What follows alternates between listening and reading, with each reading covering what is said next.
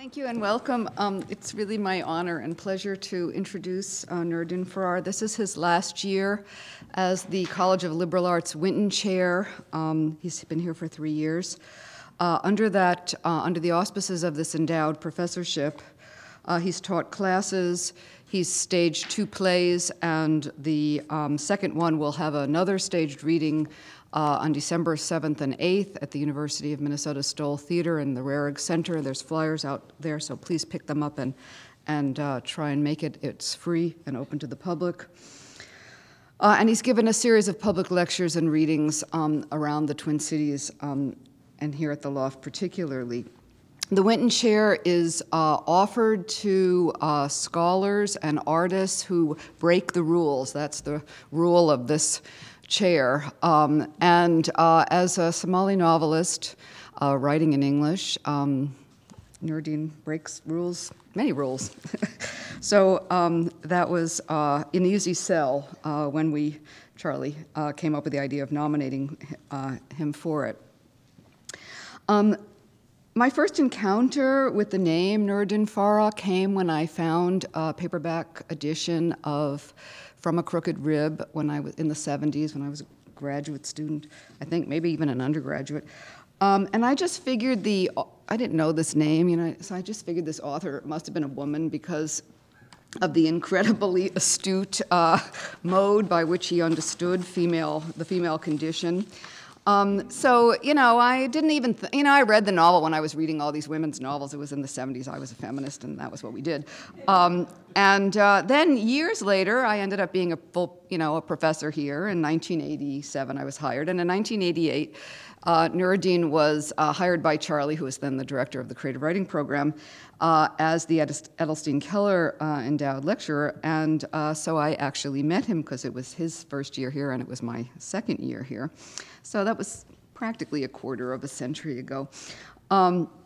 Anyway, he was teaching a course on post-colonial literatures, and he included in that a very wide understanding of what post-coloniality was, including the notion that African Americans were a colonized nation within the U.S. And so he was teaching Toni Morrison's newly published book from 1987, Beloved, a book that I deeply love, is deeply beloved with me. Well, I can still remember, and I still get goosebumps, thinking about his lecture on the missing number 3 in the first word of the novel, 124, which is the address that Setha and her children live at. Of course, he gave a 2-hour lecture on the importance and significance of the number 3. Of course, a number very important to Dante, who figures largely in this book, not to mention Nuruddin, who writes trilogies, many trilogies, three trilogies, right, so far? So there was a way in which his deep understanding of literature, his deep understanding of how to be a reader and a critic, I mean, he taught me so much about reading, informs virtually everything that he works on. He's the author of 11 novels, numerous essays and works of nonfiction, some of which, one of which appeared in as a whole book, and he's also been writing plays of late.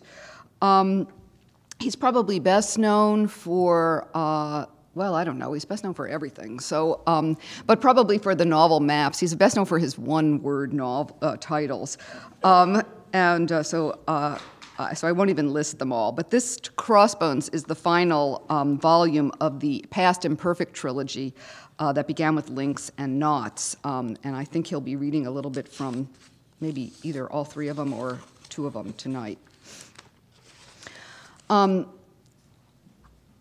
Crossbones, which refers in many ways to the pirates that are kind of somewhat central to the plot of this novel, are also, like Nuruddin Farah, is about crisscrossing from Minneapolis to Puntland to Mogadishu and back, and crisscrossing the globe, a globe that gets smaller and smaller to some degree and larger and larger to another, as people in some ways cannot figure out how to live together, but actually absolutely must live together.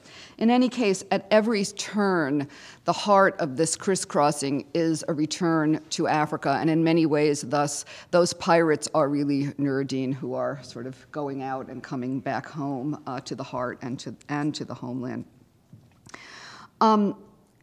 He was the winner in 1998 of the Neustadt International Prize for Literature, but he has continued to garner prizes and praise ever since. So I just want to conclude, because I don't like long introductions, he's going to read to us, with the really hot off the presses new New York Review of Books review by Pico Iyer of Crossbones.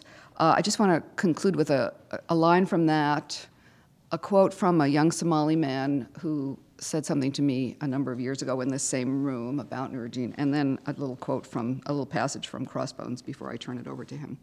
So Pico Iyer is writing about the novel, and he says, writing in English, his fifth language, he gives us the kind of informed and grieving account of Somalia's impossibly complex tangle of interests that it's hard to find in any newspaper. Yet underneath its journalistic urgency, Crossbones is really about the limitations of journalism and of our ideas of progress. Few of its characters can see beyond their own small orbits. Every identity is slippery, and all explanations seem beside the point. So what this novel really investigates is how we don't know, and how not knowing is a central facet of our human condition. When he was reading here a number of years ago, and the place was literally hanging from the rafters with teenagers, he actually got up from a seat, and I was sitting on the floor right there, and let me sit in a seat. And some boy looked at me, some young, Somali boy, said, "You know him?" And I said, "Yes." And he said, "He's a cultural icon." And I said, "I know. The only one I know." Anyway, I just want to conclude with a little passage from Crossbones, which I think in some ways crystallizes this idea that the intensely local is absolutely the global. No wonder disease, I love this passage also, no wonder disease comes are rich with pockets in which germs find homes. No wonder nations breed all sorts of persons, some of whom will cause the death of their own kind, betrayers, sellouts, subhuman suicides. Politics is a living thing, and you can never tell with living things, Jebla says. Living things kill or are killed. They walk away, they change alliances, they bite, they are crushed underfoot. Lice or not, living things are the darkness upon the face of the deep, unquote. So, without further ado, Nuruddin Farah.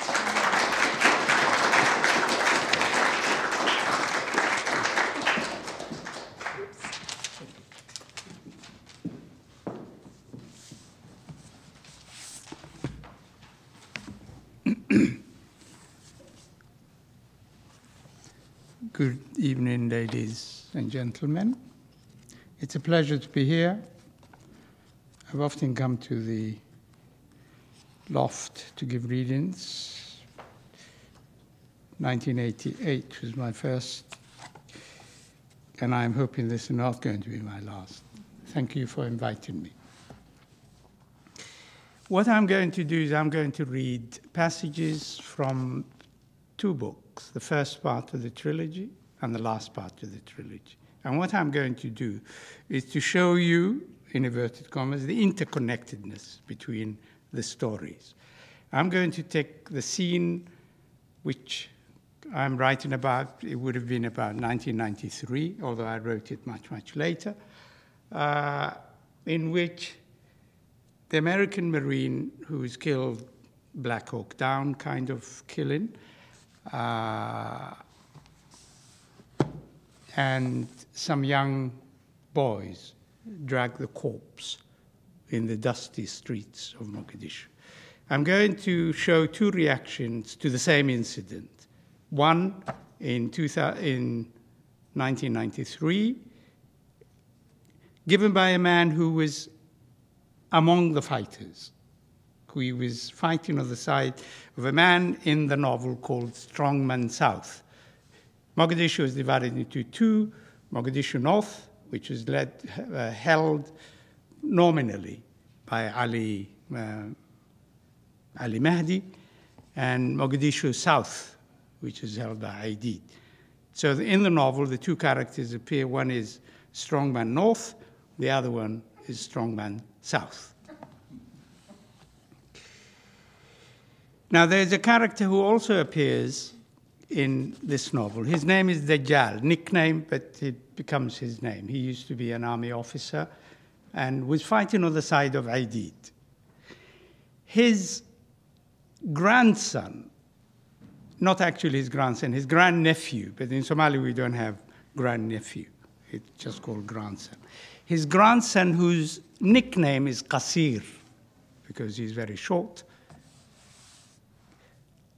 appears, and so does Dajjal in this novel.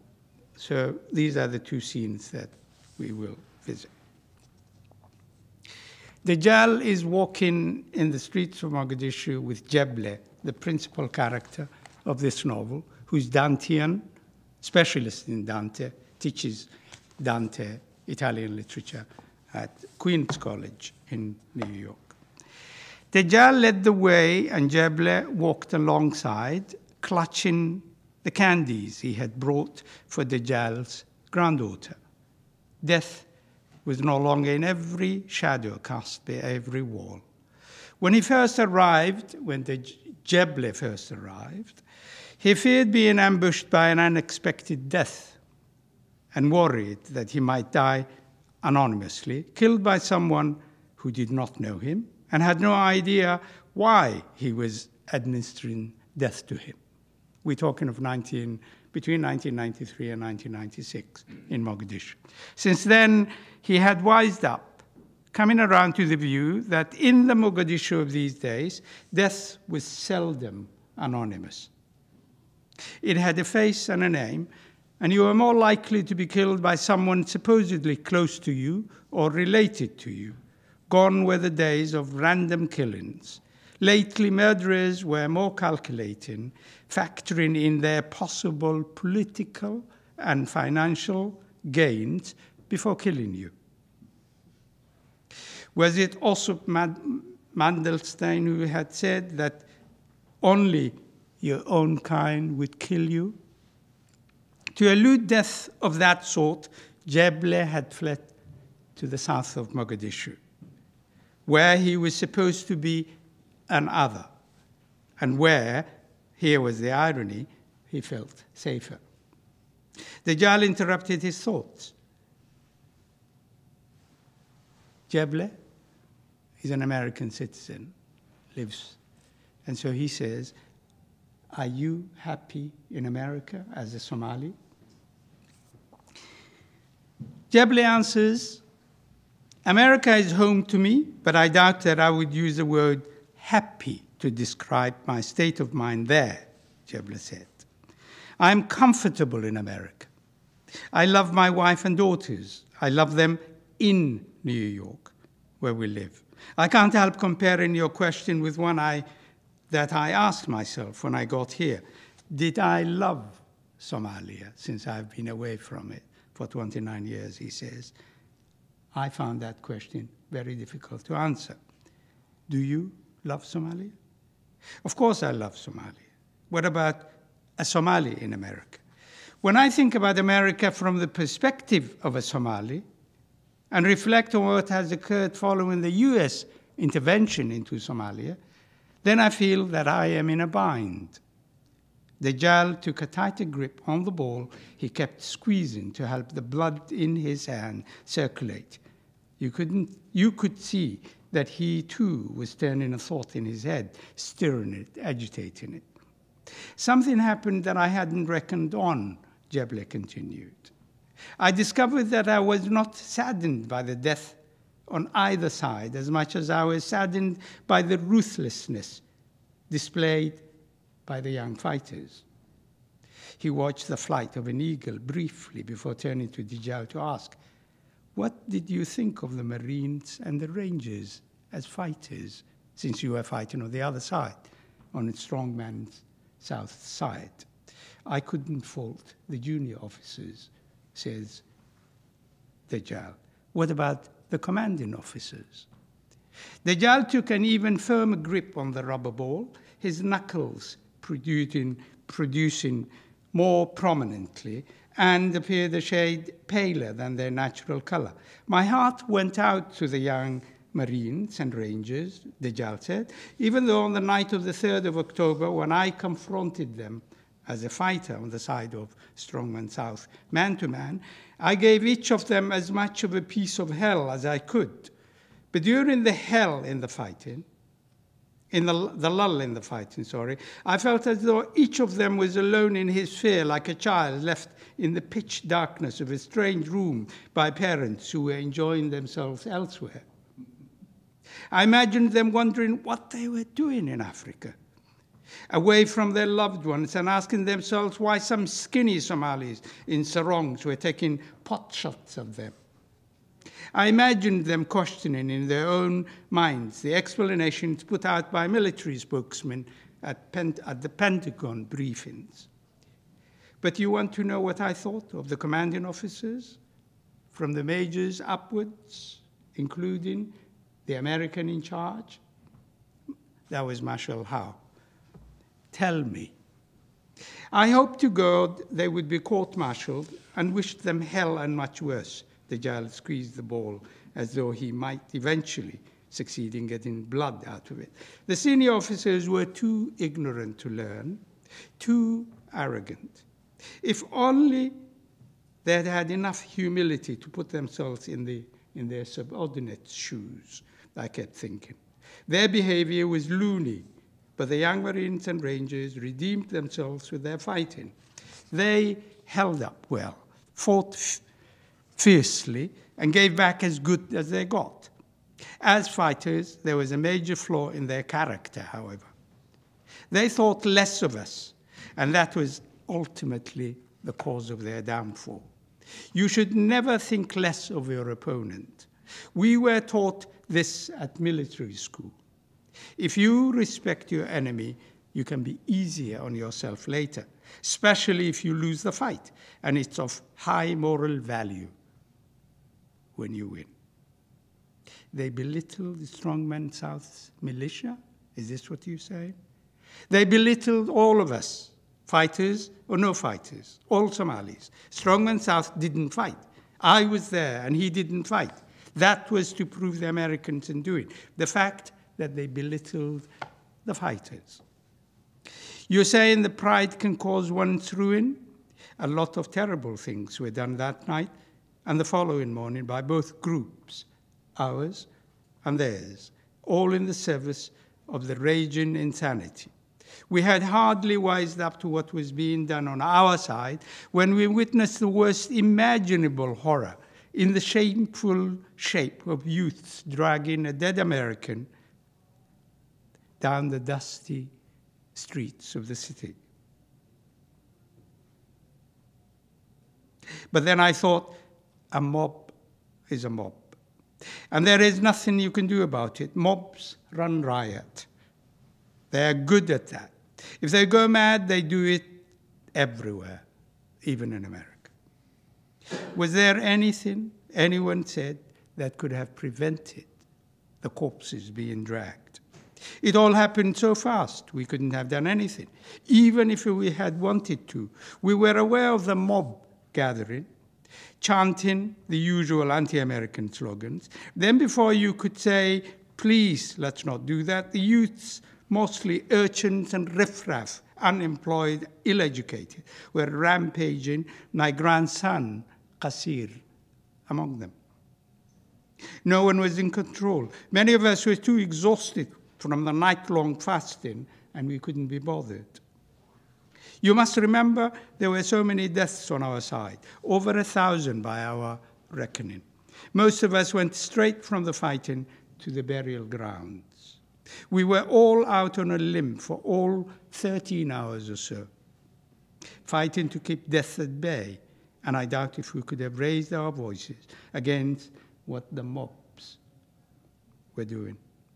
I can assure you that we too were shocked. Were you not shocked, Jeble? Jeble remembered seeing the TV scene, the scene on TV. He had thought of the beasts of prey roaming the streets of the city and the countryside, beasts inhabiting the minds of youths.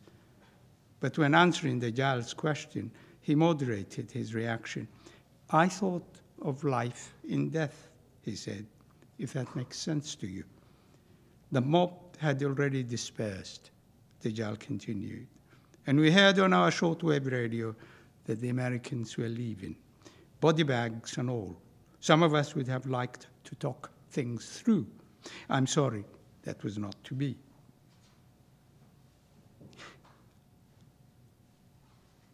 Jeble says, Strongman South would not have wanted to talk to the Americans. Of course he wouldn't. Why not? Because he was a spent force until the American in charge gave him a new lease on life by making him a wanted man and placing a reward worth thousands of dollars on his head. Thanks, but no thanks to the American in charge. Jeble remembered the discussion of the previous night, and he asked Dajjal to tell him who, in his opinion, had fought whom. Americans versus Somalis? Was this the fighting? Dajjal explained that Somalis, frightened in their sectarian loyalties, did not see the battle as having been fought between Somalis, in inverted commas, and Americans. The fighting, he said, was between the Klansmen supporting Strongman South and the American in charge. Nothing to do with the other Somalis. Truth was one of the casualties of the war. Do you see yourself, asks Jeble, as a man provoked into deadly action when you were fighting? What finally made you decide to dig up your gun and pick it up against the Americans? Were you in rage? Anger had nothing to do with it. Justice did.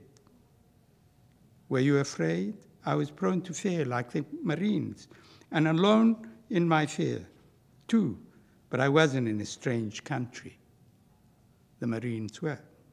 I knew why I was doing what I was doing, and I knew where I was, even in the dark.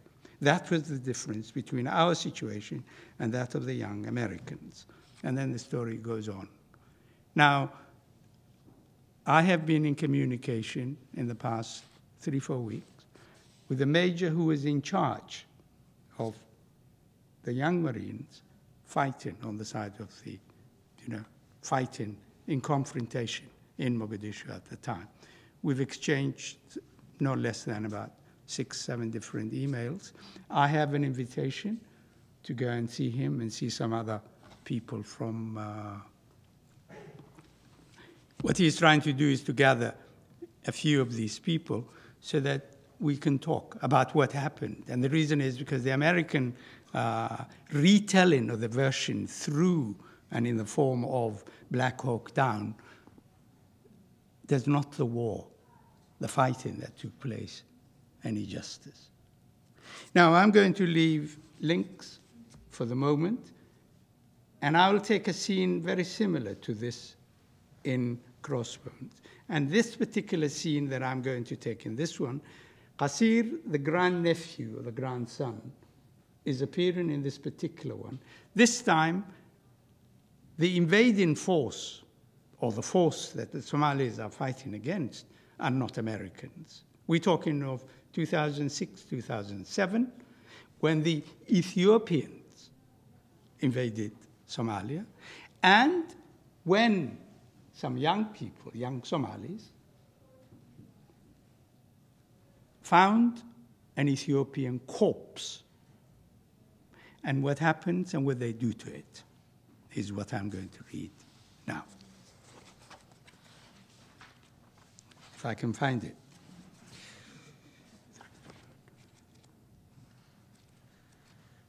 Well, I'm going to set it in context first, and that's what, so that one can follow the logic of what I am reading. I'm prepared to answer questions later on if you wish to. Now, in Mogadishu, there is one of the most complexes of a marketplace called Bakaraha, which used to be used as a storage, mainly of grain and other goods. The Bakaraha, to anyone who's been to the Kasbah in Algeria, or any marketplace in the Middle East or Arabs, you would discover that the streets don't lead anywhere unless you know where you're going. And when the Ethiopians invaded Mogadishu,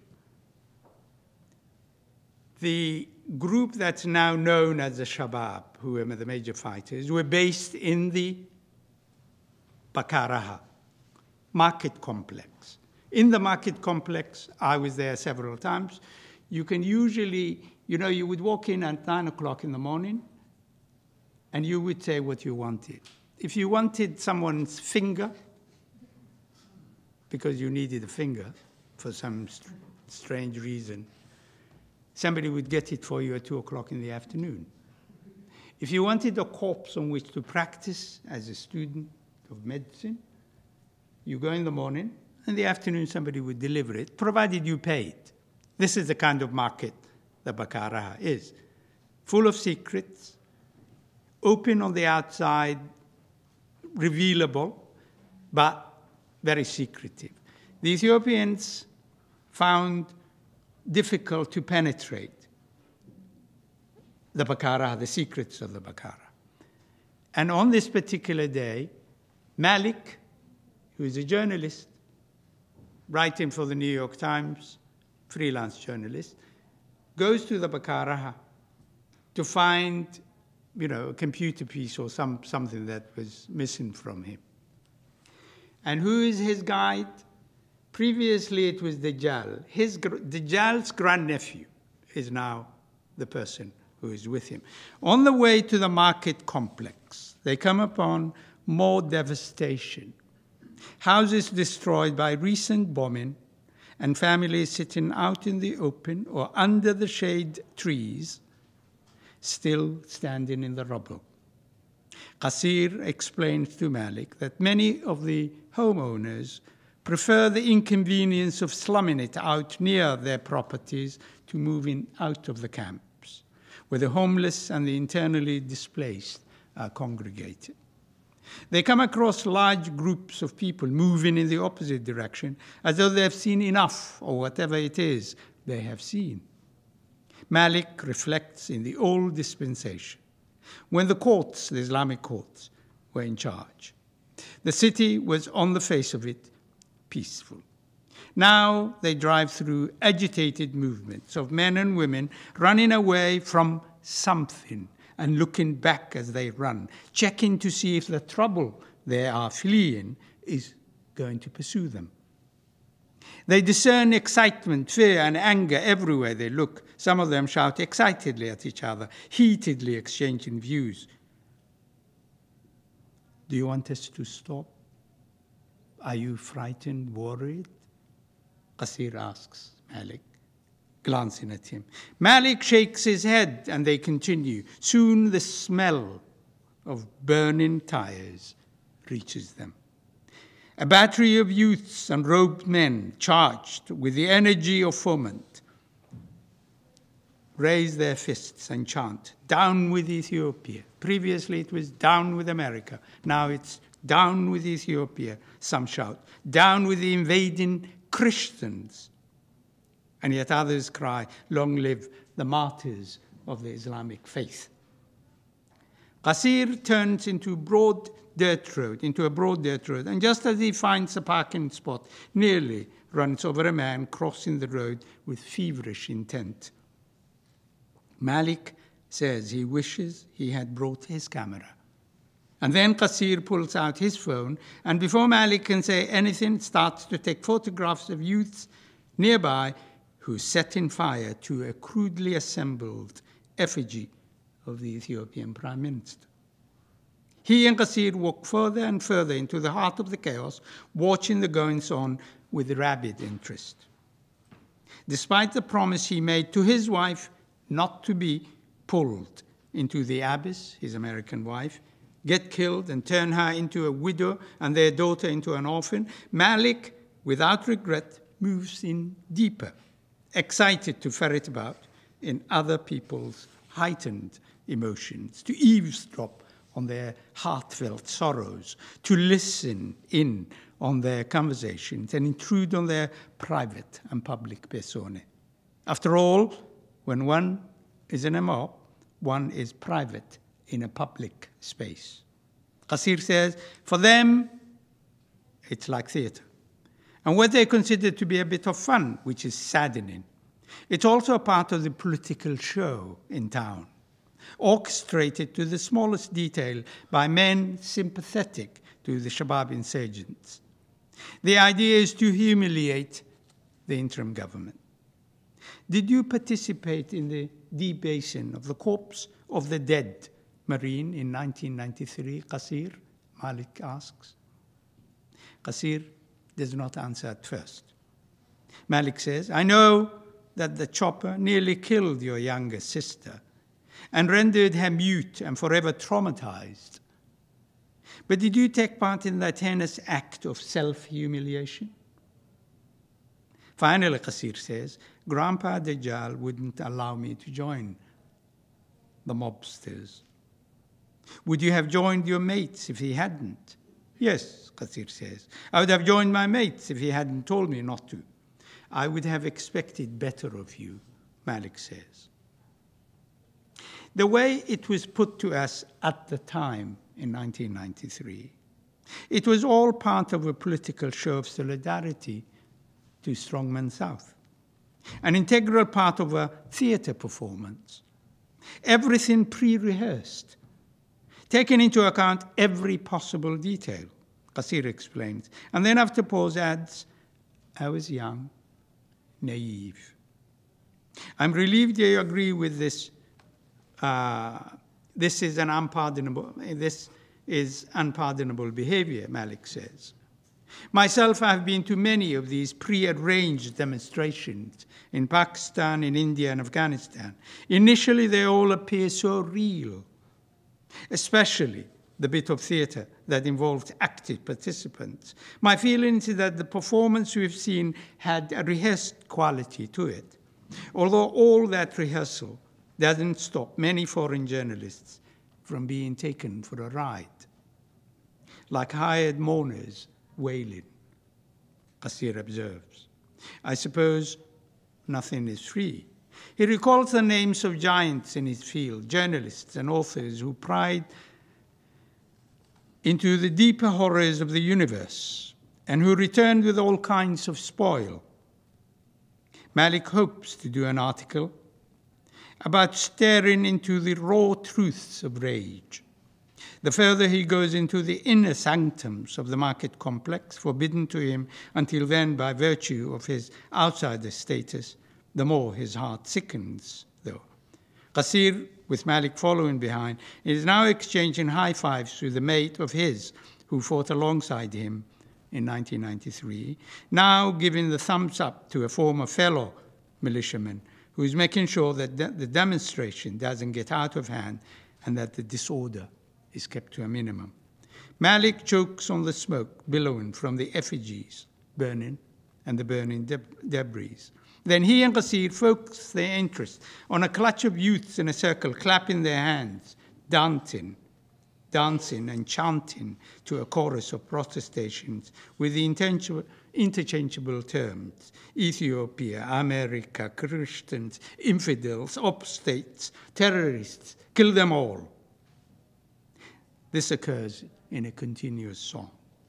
As Qasir takes pictures of the youths who pose for him, the atmosphere festive, the mood buoyant, Malik realizes with shock that they are stamping on a corpse in Ethiopian uniform.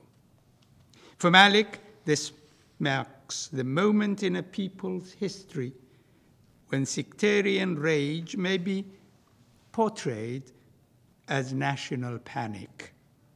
Malik thinks that a cross-section of Somalis has suspended their full membership in the human race because this behavior is unacceptable. One does not debase oneself. One does not debase the dead. Nor, if one wishes to preserve the dignity of one's humanity, does one raise a house of worship to the ground, desecrate cemeteries, drag a corpse, or kick it while dancing around it. One can understand the rage that inspires a certain section of the populace to behave this way, a rage resulting from the deaths and humiliation suffered at the hands of the Ethiopians. However, Malik condemns their conduct because it breaks with Somali as well as Muslim tradition and departs from the norms of civilized behavior. Too embarrassed to admit to his own fear, he walks away, sorry for the Ethiopian, killed in a war in a country about which he probably remained ill-informed until the moment of his death. He feels sorry too for the Somali youths kicking the dead Ethiopian, an ill-educated, ill-informed lot, as unfamiliar with the concept of respect for the dead as they are with Islam. Blame it on decades of civil war, in which these youths haven't gone to school, haven't lived in homes where there is the semblance of harmony and functionality. Blame it too on the current Somali political class, who are equally ill-educated and equally self-centered, and who behave inhumanely towards others, even when they are dead. Malik's sickened heart, sicker than ever, he feels as if he is complicit in their terrible doings because he cannot find a way to stop them from doing what they're doing. Just before they leave the Bakaraha complex, there is a heavy exchange of gunfire, RPG rounds from the general direction of the presidential villa falling within 100 yards from where Qasir parked the car. The geography of the Bakaraha and the Kasbah makes sense only to a native, he thinks. A stranger wouldn't know which alleys end in dead ends and which would lead them to safety. And I thank you very much.